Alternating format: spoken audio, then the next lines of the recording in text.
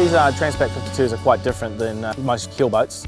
We move them around the country more like you would a small powerboat in the back of your car, be it that's actually on a truck.